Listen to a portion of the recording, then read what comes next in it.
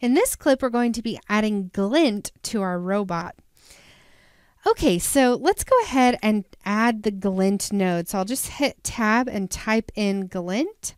And if I add glint, you know, kind of where we were talking about where some of these overall effects go, and I just drop it between my grain and my final merge, you see that it adds glint to basically everything.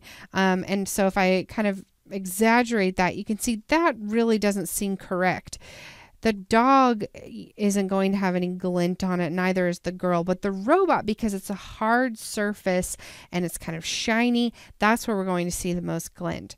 So I'll just hit Control Z to undo that and show you where we need to add this glint node so that it only affects the robot, but it's in the correct placement in our pipeline. That's one of the most challenging things when learning Nuke is when you want to add something like this, well, where do I put it?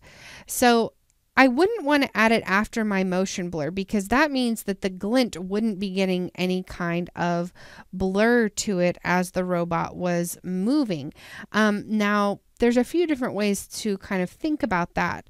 It sort of depends on the order of operations of the camera.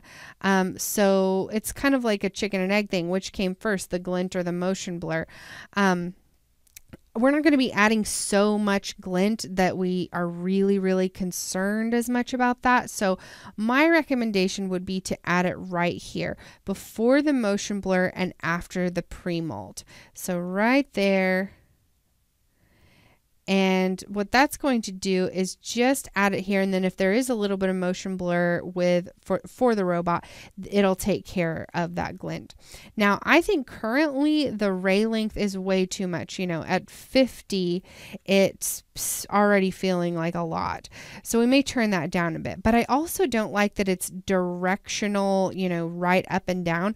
So I'm going to come in here and start to kind of rotate it a bit. Right there is actually great.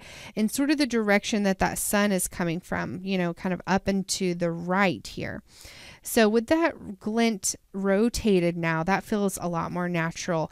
And then we can just, you know, cut that length in half there, right about, you know, 25 or so.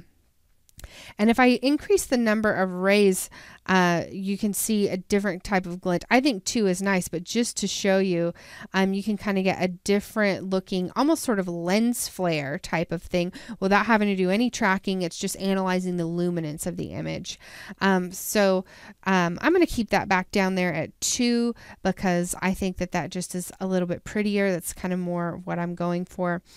And just to show you the what that looks like with and without, if I select the node and then hit the D key, you can see how it just really pumps up those areas to make them extra bright and feel, you know, just that much more like the sunshine's really coming through on that side.